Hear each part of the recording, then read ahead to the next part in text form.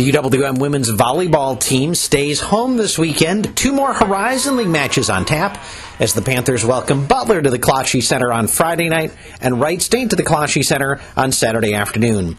UWM got their league season off to a great start this past weekend, beating Green Bay in 4 sets and Loyola in 3. Senior Mackenzie Millis agrees it was a nice way to start the league campaign.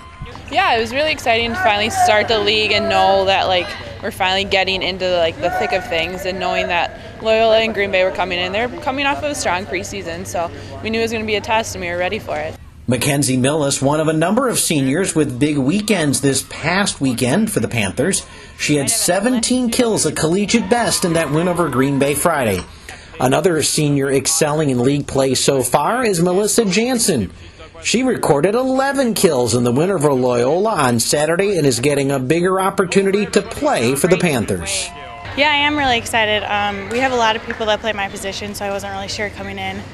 But I guess I'm just trying as hard as I can and doing what I can for the team. The Panthers still gradually making the shift from non-league play to league play after last week, when they wrapped up the non-conference with a trip to Western Michigan.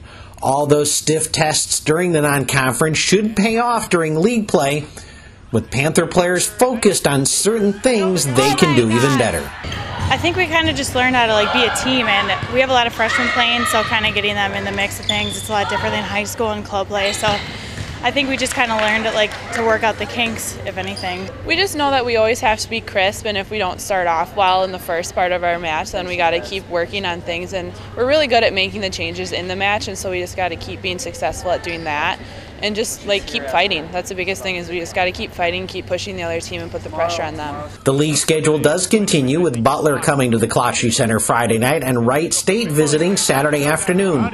With the Bulldogs up first, one of the focus is the fact that BU is the only team to beat the Panthers during the regular league season at the Closhey Center last year. Butler also wound up winning the league tournament at the Closhey Center in November, knocking off Cleveland State and Valparaiso. That's something not lost on the Panthers. Yeah, definitely. I mean, you always want to come back and win the game that you lost last year, and that, it's a big motivation factor for us. We never like to be beat at home, so the fact that they did that last year, we really want to come out strong this weekend and beat them really, really fast in 3, hopefully.